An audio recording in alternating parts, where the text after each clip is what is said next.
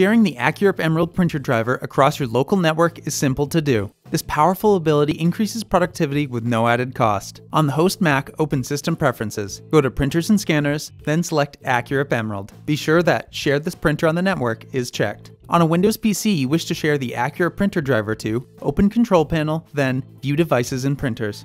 Click Add a Printer. Select the AccuRIP printer driver, then click Next. When the printer driver installs, click Finish.